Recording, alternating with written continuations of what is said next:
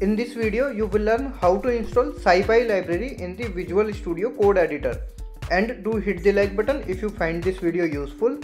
Now the prerequisite for this installation is that you need to have this Visual Studio Code and the Python installed into your system.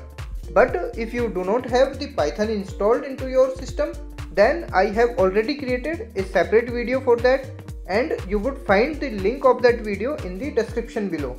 So once we have the Visual Studio and the Python installed, we will open that Python project in the Visual Studio Code for which we want to install Scipy library. And for that we will click on this file here, then go to this open, and now we will navigate to the location where our project is present.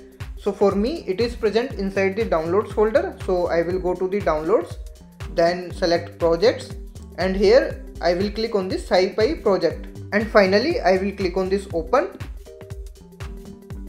Now before installing Scipy, we will create a virtual environment for this opened project, because it is recommended to have a separate virtual environment for each of the Python project. So we will also create the virtual environment first, and after that only we will install the Scipy library inside the created virtual environment.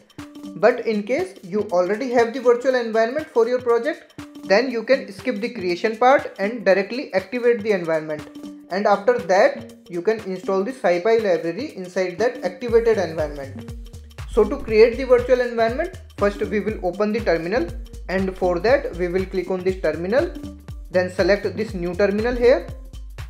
So now our terminal is opened, and in this terminal we will type python3 space -m space venv space, and now we will type the name of the virtual environment which we want to create. So let's say this is myenv.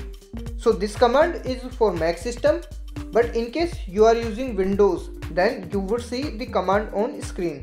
Now we will hit enter to execute this command,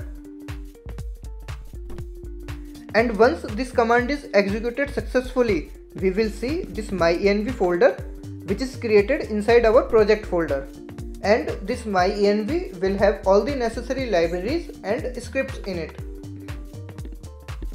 And now we will activate this created environment, and for that we will write source space myenv /bin/activate.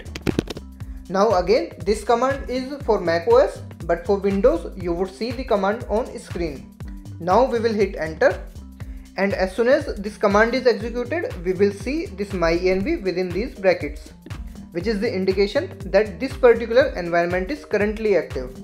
Now finally we will install the Scipy library in this activated virtual environment, and for that we will type pip3 space install space Scipy.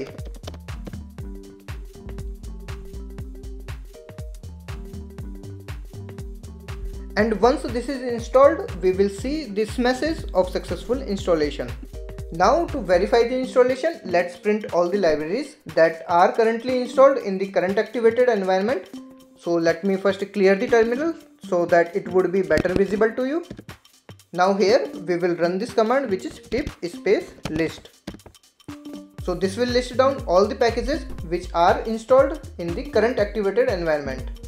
And here we will see the Scipy library also, which has this particular version. And this numpy library also got installed along with the Scipy, because this is the dependent library and this is required for proper functioning of Scipy. Now we will write a small Python script which will verify whether this Scipy library is installed properly or not. So first we will create a Python file, and for that we will click on this new file icon here. And now we will give the name of the file. So let's say this is main.py.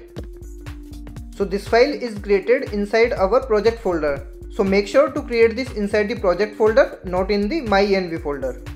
Now in this file, first of all we will import the Scipy module. So we will write import, then Scipy.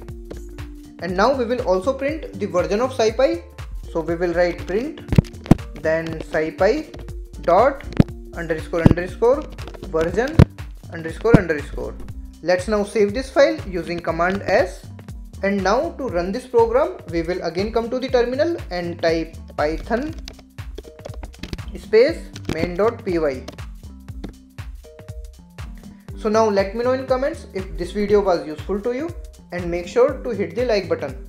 So our code is executed successfully, and we have got the version of Scipy here, which is same as this one.